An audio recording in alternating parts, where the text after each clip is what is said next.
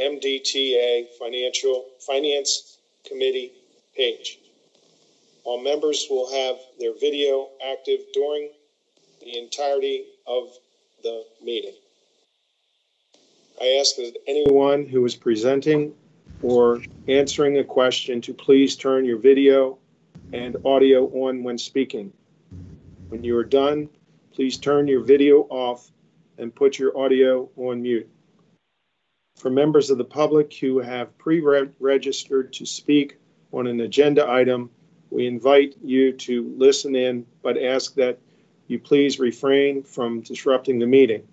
I will provide you an opportunity to comment after your agenda item is presented. We appreciate everyone's patience and ask that you hold any comments until the designated time. To minimize background noise during the call, I would ask that everyone on the line please mute your phones except when speaking. At this time, we will move on to agenda item number 1, the approval of the open meeting minutes from September 8th, 2020. And I ask if there's a motion to approve the minutes as presented. This is Member Ardinger. I so move. Is there a second? This is Member Rosen. Okay. Second. All right, thank you. We have a motion and a second. All in favor? Aye. Aye. Opposed? Motion carried. Thank you. The minutes are approved. The second item on the agenda today is contract number MT 31350000, Security Systems Maintenance and Service. And presenting today will be Amanda McKenzie. Welcome, Amanda. Good morning. Thank you. Good morning. This contract provides for the security systems maintenance system and for service for all of the MDTA buildings. The contract contains fixed prices as well as includes all labor materials, specialized equipment, service, transportation, supervision, and incidental materials necessary to ensure the satisfactory and efficient performance of all MDTA security systems. This contract will be awarded to ARC Systems Incorporation with MBE goals of 8% and BSBE goals of 1%.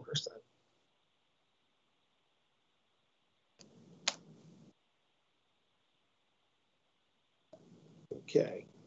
Are there any questions from any of the members?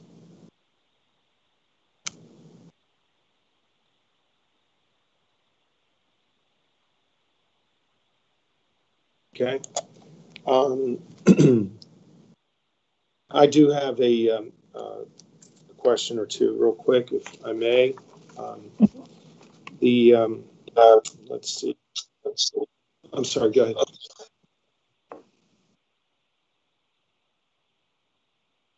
Someone comment? No? Okay. There seems to be a big gap in that number on the two bids. Everything is, I guess, checked out on that? Yes. Okay. All right. We were kind of shocked with that number as well. That was extremely over even our engineer's estimate. I'm not sure where that number where they got that number from. Okay. On here, let me see. Just taking a look here one more time. Mm-hmm. Engineer's estimate. Do we have that? Yes, I believe that was on page 10, I thought.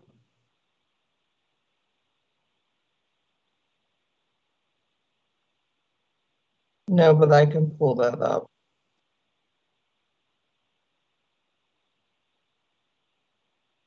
I believe it was I think 1 million, but I want to give you the exact number.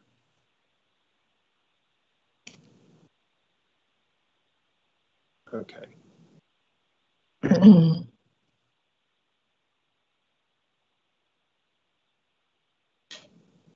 It was open. So, The engineer's estimate was 1.19450.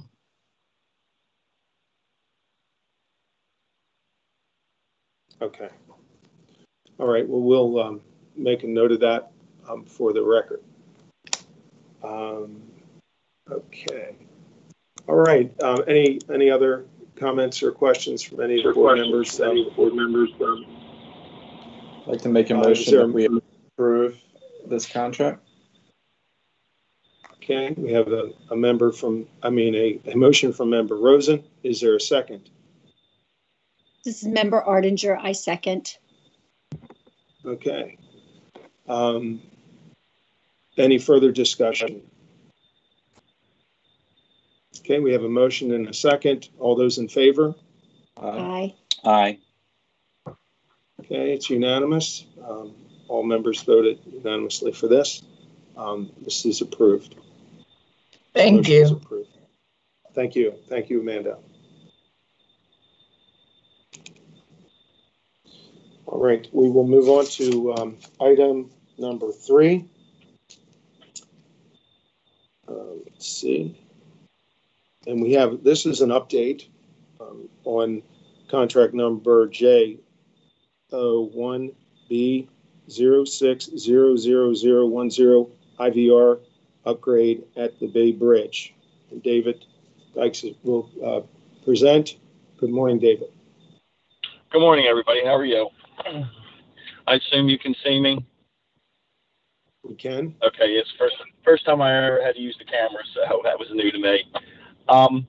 Okay, so this morning I would be presenting to you the contract to upgrade the IVR system at the Bay Bridge. The contract will provide a turnkey solution to upgrade the 1877 baseband IVR servers and the associated applications, and upgrade the traffic management applications associated with the IVR. That is the part that the actual baseband operators use and see to put the information out on the IVR. The system's located at the William Preston Lane Jr. Memorial Bridge.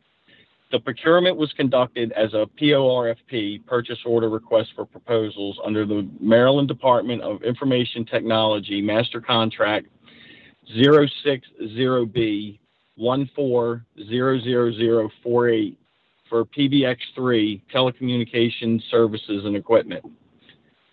As the MDTA uses the NEC SV9500, which is the PBX that actually supports the IVR, as part of the IVR system, there are only 2 master contractors that can perform the specified IVR integrations with the NEC component. Only one proposal was received. The proposal has a fixed cost of $1,029,469.10, and there's been an MBE goal set of 35%.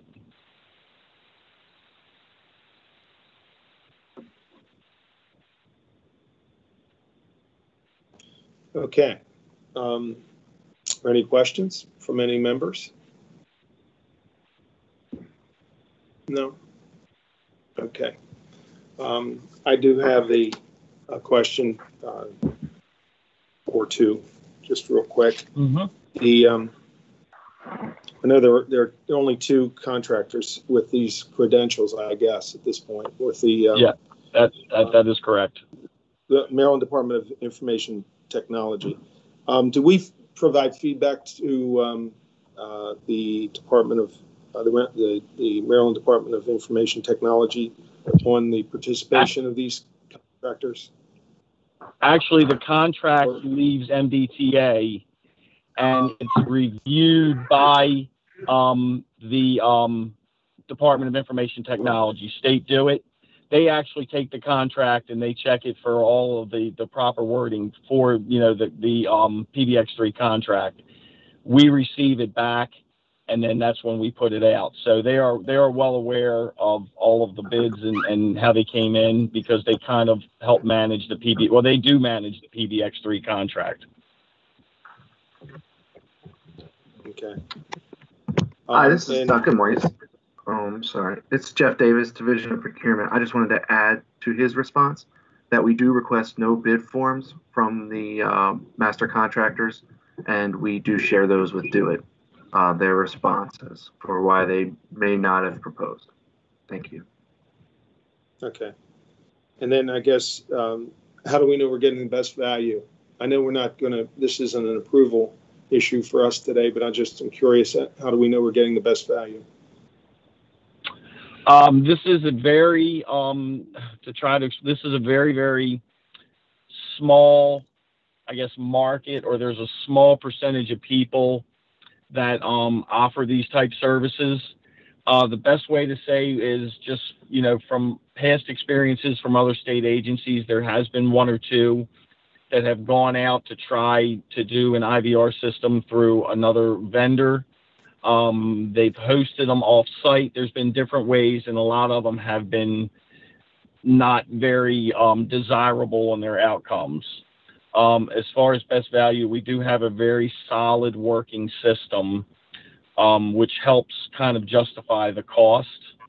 But there's really not a whole lot of ways to go out because of the technical portion of this, without going through a lot of I guess outside procurement to different vendors throughout the country. We have to probably basically base our experience or past experience with this vendor that we use. And also, so just for your information, this vendor is he's pretty I guess the word would be entrenched with the state of Maryland, because he also does all the IVR systems for MVA and MTA and any of the other agencies. State DoIT, all of those people that have an IVR, they basically use this company because of their performance and their working relationship with the PBX contractor that the MDTA has. Okay. If you would like, I could just expand on that slightly, just to state that the in comparison to the 2014 contract, equipment costs increased an average of 2% over that time, and the labor rates increased by 3%, which is both allowable per the PBX contract. So it's within the rates established in the contract. Okay. And the duration of the contract is, it says 40 days. Is that correct? It's 1 year Yes, from those who proceed. Dave, I'm sorry. Please. No. I thought the intent was to get this on the BPW agenda in November.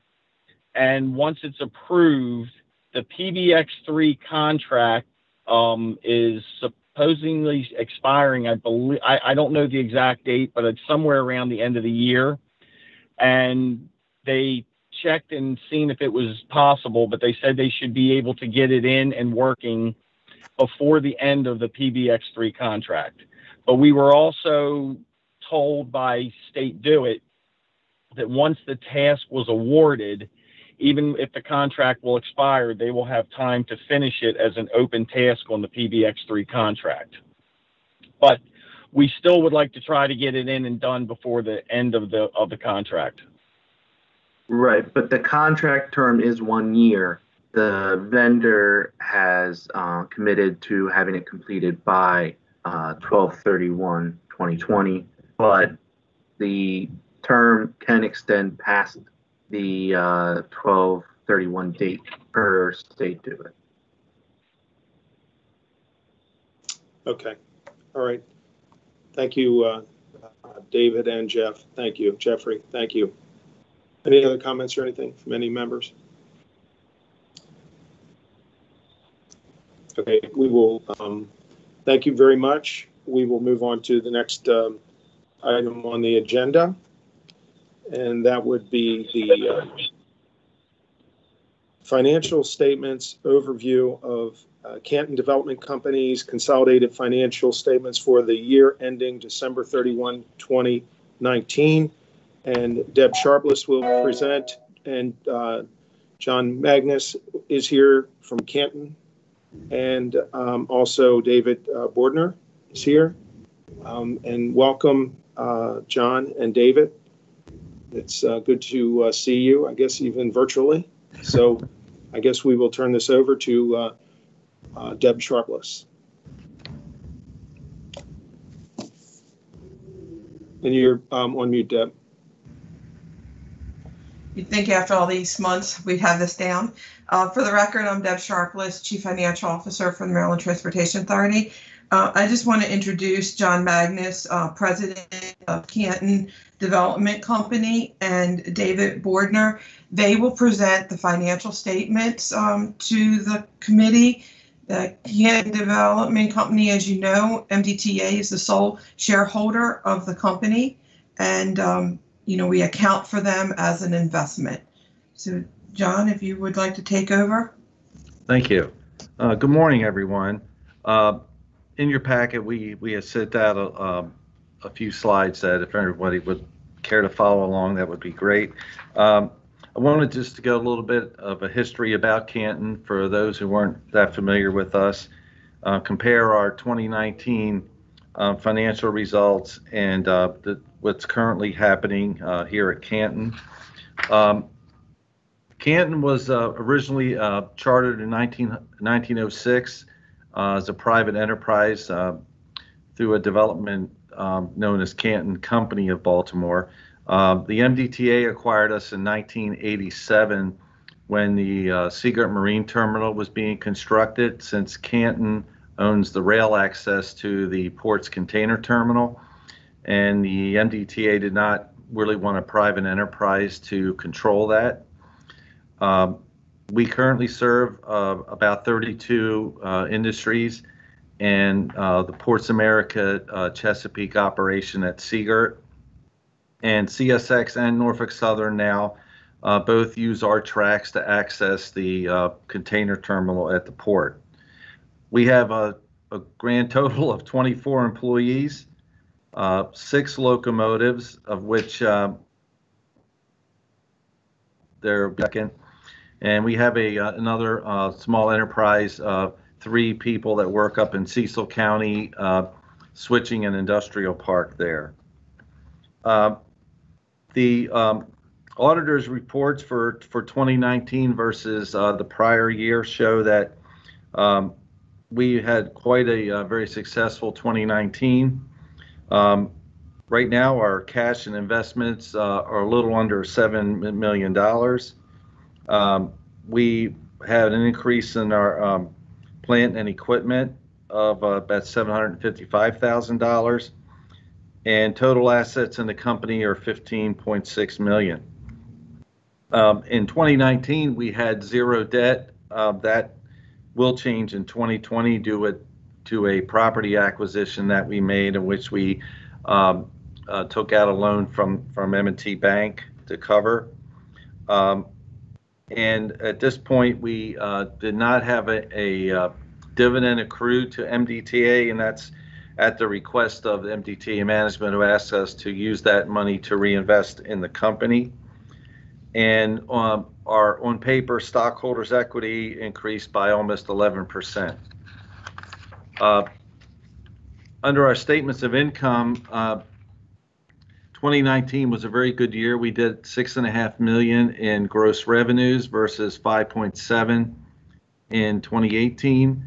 And our net income was a little over $1 million in 2019 versus $587,000 in 2018.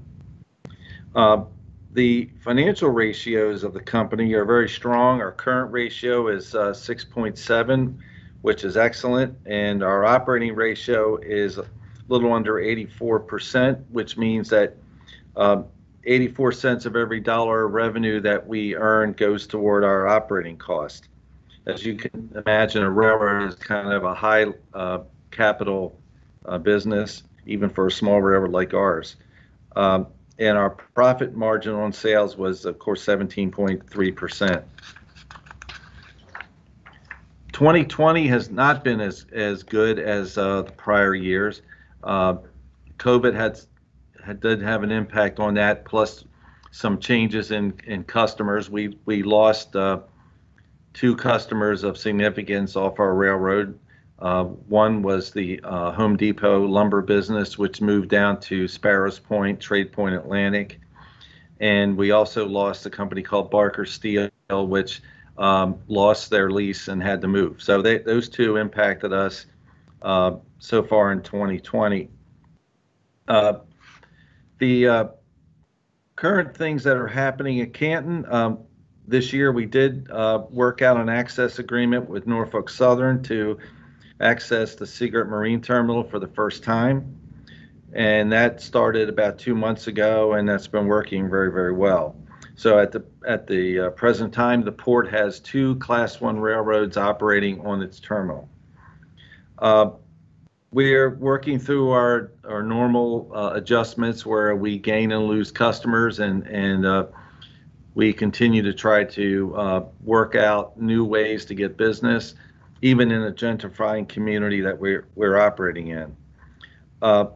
We currently have 2 grants that we are working through. The first one was a Volkswagen grant, which was administered through the Maryland Department of the Environment to replace 2 of our 6 locomotives with Tier 4 engines that will reduce emissions. Though the first one will probably be delivered before the end of October, and the other will probably be early next year. We also have been told by the Department of the Environment that there may be a possibility. So for our out-of-pocket cost on that for 2 locomotives was $200,000. And these are locomotives that are approximately worth $2 million a piece. So that was quite a gain for us. The other is we got a CRISI grant of $1.6 million from the Federal Railroad Administration, and that is to replace 28 switches in our rail yard and along part of our right-of-way. And we are going to be coming out with an RFP by the end of this year for that project. We also have closed on the purchase of a 7.5 acre property with some warehouse buildings at Rolling Mill Road in Baltimore County. And we have already identified at least 2 customers that we can use the property for. We're going to be getting a lumber customer in there, and there may be another steel company that may lease part of a building there from us.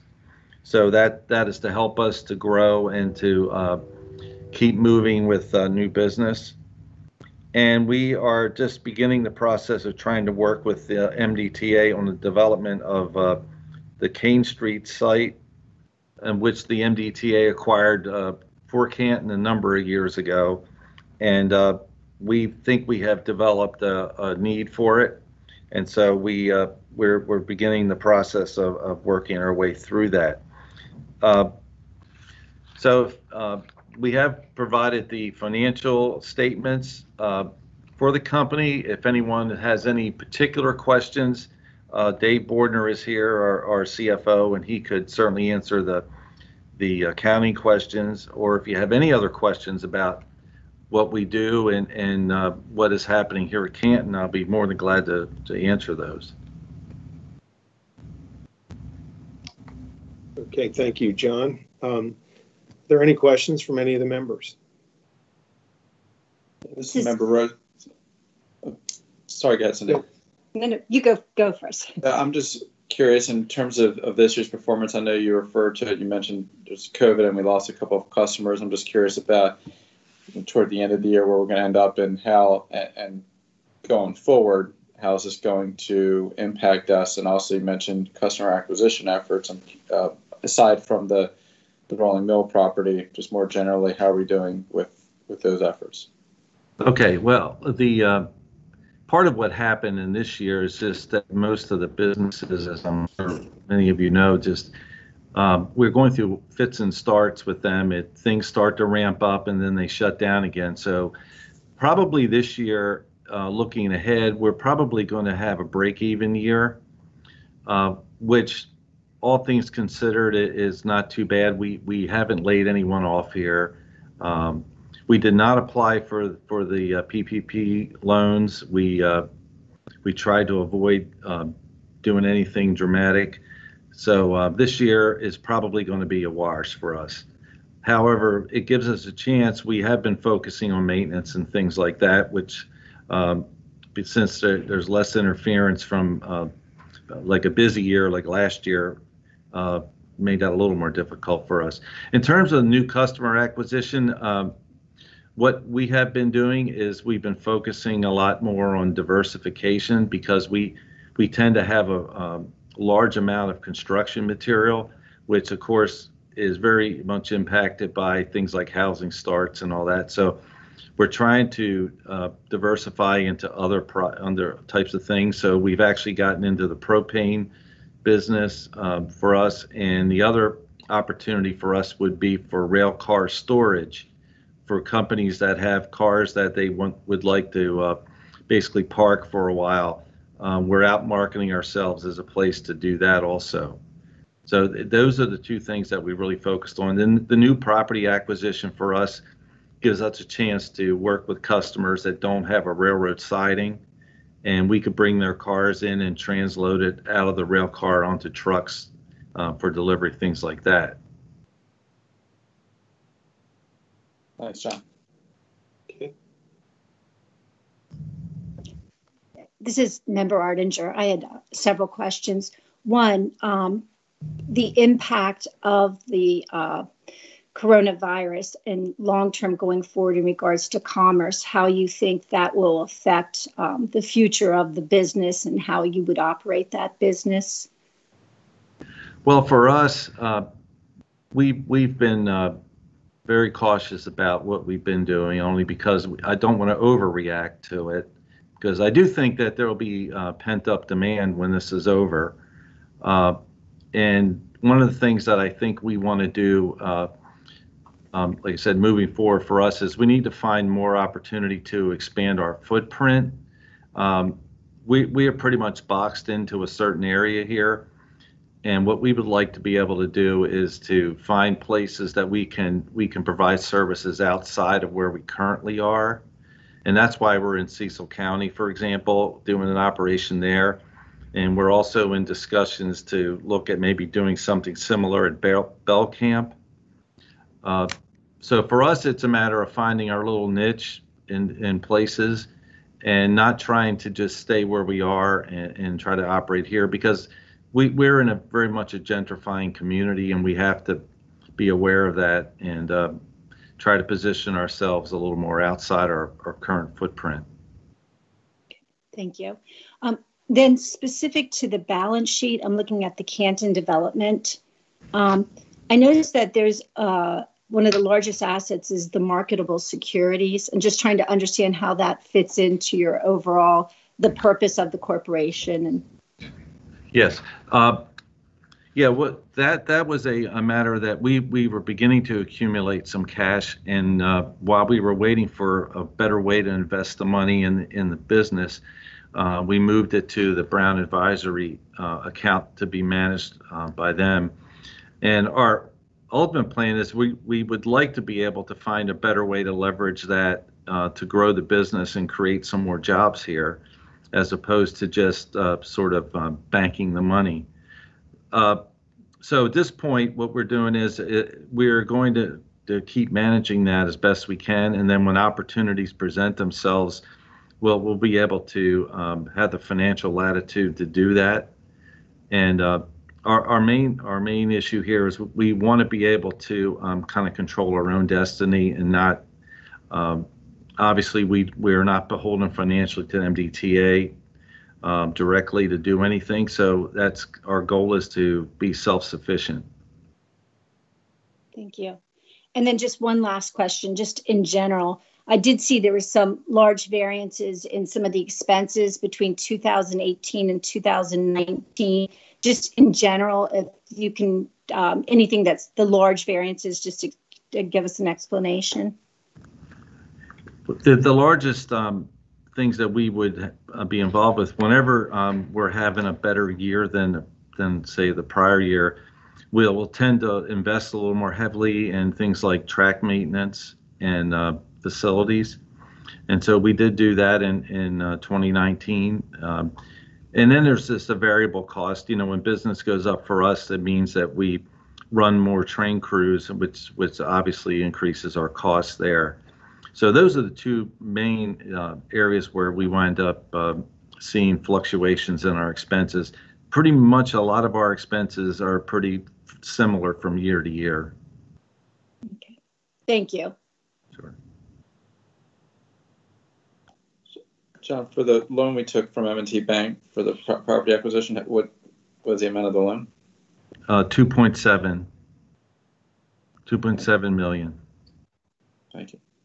Sure.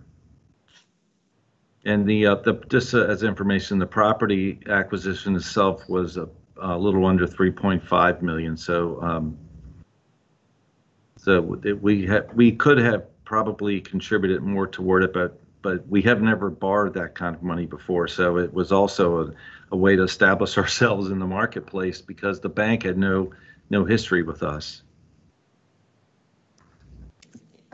John, I have a quick question. It relates to what you said. That we lost the Home Depot account to Trade Point Atlantic. And when we look at, I think in one of the, it was mentioned that three of our major customers generate about 83% of our business. In terms of vulnerability, are we concerned about this happening more with the competitive nature of Trade Point Atlantic? I think, yes, I do think there's some possibilities of that to some extent, and that's why we need to diversify ourselves, because rather than being tied up to one or two large customers, we wanted to have more kind of moderately sized customers, and those are the ones, by the way, that people don't tend to come after. People usually come looking for the larger accounts to try to move them. So if we can stay with the customers that are more like our size, for example, then we tend to have a better history with them. But yes, that is a concern of ours, and that's why we're trying to fend that off as best we can. But they do have a large advantage at Trade Point that we don't have, and that, of course, is developable land, which we don't have access to. Well, with the last little observation, I guess, or comment is with the shift from industrial in the area that we are primarily, and you mentioned maybe boxed in a little bit. I'm not sure if that's what you were saying, but it's shifting. It seemed more investment in that area where we are to more residential than industrial. It appears. And, yes. And I think that's something to be mindful of too, right? But yes, it anyway. is. Yeah, yes, it is. That's why because the railroad only goes to certain areas, we just have to be kind of mindful of that. And that's, look, there's other ways for us to sustain ourselves, and it may be just a little bit outside of our current footprint. Okay. All right. Any other questions? One more question. John, you mentioned pent-up demand a little earlier. How long do you foresee that demand being stalled, or how long do you think it will be before that comes back online? Well, I feel like we'll probably see something happen early by, say, the second quarter of next year. Mm-hmm. Just from conversations we've had with our customers, some of them have held up their own expansion plans, obviously, until we get through this. So yeah, I would say second quarter of next year, I think we'll start to see ourselves rebound here. Thank you. Okay, well, we will, I thank all the members for their very good questions, and thank you, John, for addressing them. We appreciate that. So I guess that is it. We will thank you again, and we will move on to the item number 5. And that would be the fiscal year 2020 Independent Auditors SOC 1 report. And Deb and William and Rick will present. Good morning. This is Deb Sharpless again. I have the opportunity to introduce SB and Company, specifically Bill Seymour and Rick Williams. They've conducted our SSAE 18 audit for the Easy Pass system in Maryland. So, Bill and Rick, would you like to present to the board members the audit report? Yep. Thank you, Deb. Good morning, everyone. My name is Bill Seymour. I'm the engagement partner with SB and Company.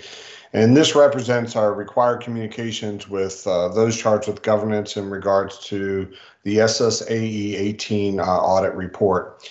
In your package, you should have our presentation. I was going to start on slide 3 of that, which the results were we performed these procedures for the period of July 1st of 19 through June 30 of 2020. We performed a review of 13 specific control objectives that were described and asserted by Conduit as they pertain to the Maryland Easy Pass system.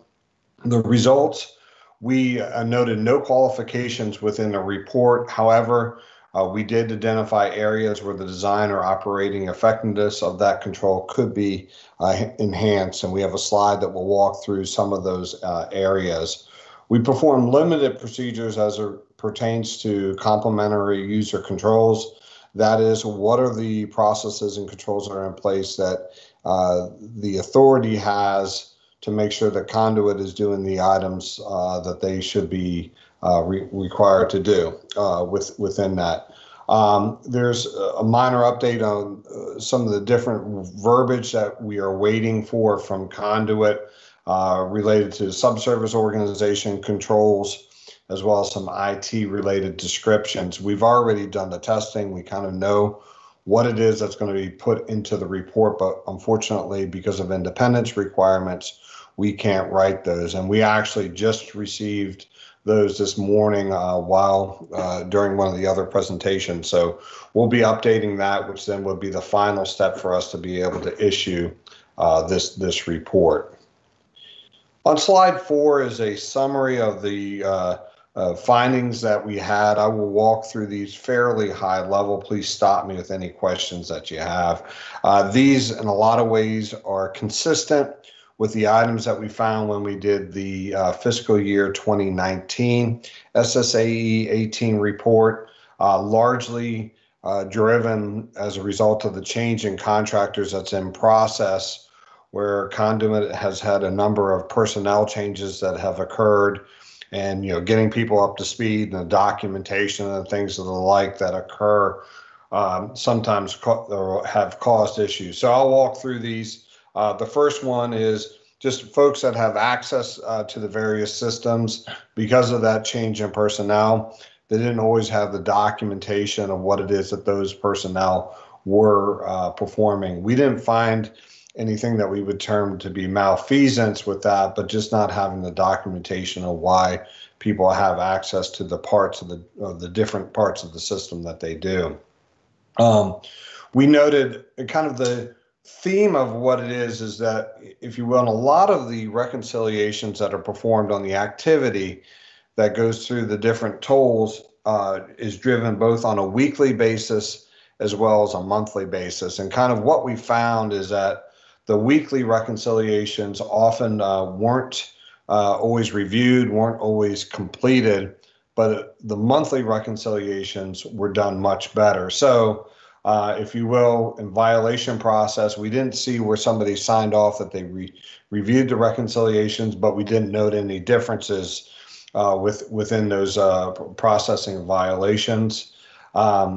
The toll transaction processing, the weekly reconciliations, there were differences between $1 and $11. Now, if I was doing a financial statement audit, I would be able to have a materiality judgment, and this would not be a big deal. But unfortunately, in an SSAE 18 procedure, we don't have the concept of materiality that we get to pass on items. But we did note that, and to give you an idea, roughly, we had about 6 million transactions, so, the materiality of this wasn't that big. Reciprocity in this one area has been an issue in years past. due to largely the timing of reporting from other jurisdictions that come in. So the weekly reconciliations, had lots of unreconciled amounts, which were primarily due to timing differences. And then what you will see here is that then with the monthly reconciliations, we had two unreconciled amounts that we saw, one for $600 and one for $300,000. And once again, those transactions were approximately $21 million. So from a financial statement perspective, once again, wouldn't be a big deal if I was issuing that opinion, but herein we have to report that as a finding. Some missing documentation on credit adjustments, weekly reconciliations on inventory management, lots of differences that we saw there. But then on a monthly basis, because of timing of activity, things are cleaned up that would be there. And then lastly, reconciliations related to manual account replenishments. We had four differences ranging from $2 to $1,900, one of them being $1,900, and the others being significantly smaller, between $2 and $50 that would be there. So, when we looked at the SSAE 18, right, the processes and the things that Conduit described, we believe that those items were occurring. It's just that attention to detail, the documentation wasn't there. And like I said, with the weekly reconciliations having the issues that they did. So if you will, from an auditor perspective, what our judgment, where we do get to apply judgment, is whether or not we believe that the processes are in place and are operating as described. And we believe that to be the case with the exceptions. And then because of the limited use of this report, since MDTA is the sole user of this and has a number of compensating controls that were in place, that allowed us to get to where we believe that the processes as described are there with these exceptions. And kind of the last part of it would be is, within the recommendations would be, well, consider getting a new vendor. Well, the authorities kind of already gone down that path to be there. So the next slide is just a summary of the 13 areas that we looked at, and then the results of tests that would be there. Where we said we had exceptions, I had just walked through those areas that were there. Once again, looking at that in totality, we believe that the processes as described were there just with those items.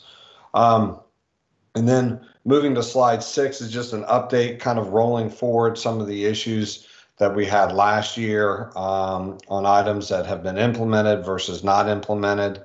To be there, you can see that there was a lot of items that were looked at and taken seriously, even though you had the kind of end of contract that would be there. And then lastly, on slide 7, we have some more updates that were there. And then on slide 8, we just have kind of a summary of the different results that I kind of walked through in more detail. From a timing perspective, we actually started doing this work back in June for that. Because of some of the transition of personnel, it took time for us to get information from Conduit to be able to complete it, which caused the delays in us being able to complete the report. As I mentioned before, we received the last piece that we need to include in the report this morning.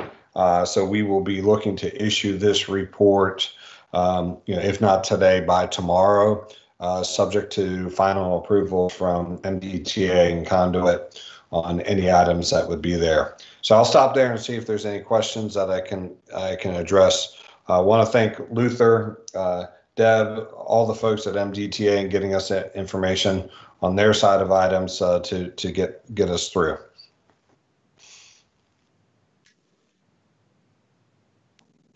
Okay.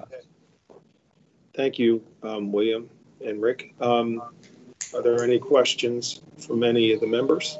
So I have a question. Maybe it's probably better for Deb, but maybe it involves some feedback from the auditors. So since we're transitioning to the new contract, I imagine there probably was not a lot of attention really paid toward fixing problems since we're moving to a new vendor. So my question is, for our new vendors, are we going to be discussing these with them, and do they have a plan in place to address the areas of findings so that they're not recurring once it's under their watch? And can we hold them accountable to that contractually?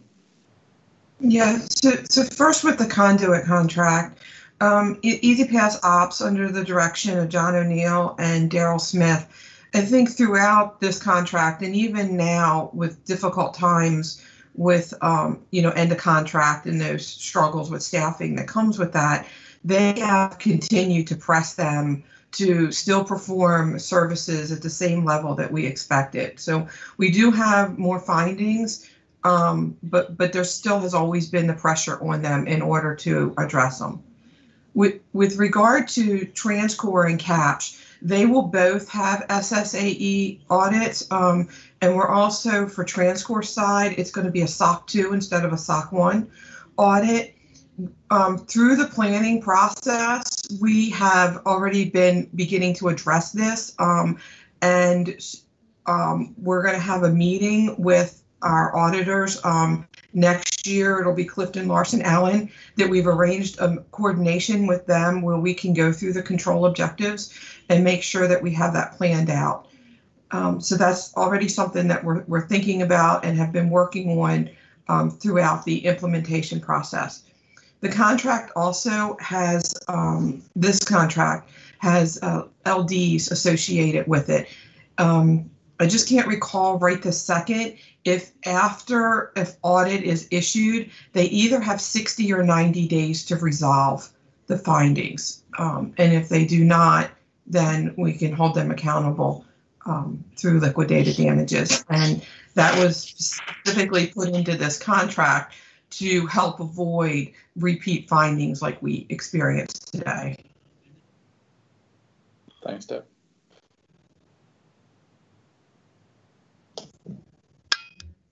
Thank you, Deb. Any other questions?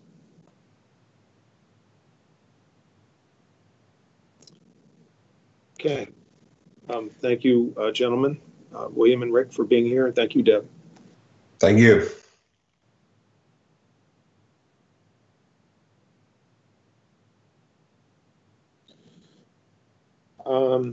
Let's see. If I see it correctly, I don't see anything else on the agenda.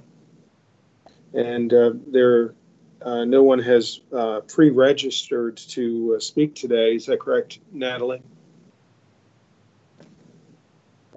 Yes, sir, that's correct. Okay. Well, based on that, there's nothing on the agenda. Is else on the agenda? Is there a vote to adjourn? So moved. Member Carroll. Member Carroll, and second? Member Ardinger, I second. Okay. Thank you. All in favor? Aye. Aye. Okay. Thank you all. The Finance Committee meeting is hereby adjourned. Thank you. Thank you. Have a great day, everybody. Bye. Thank you.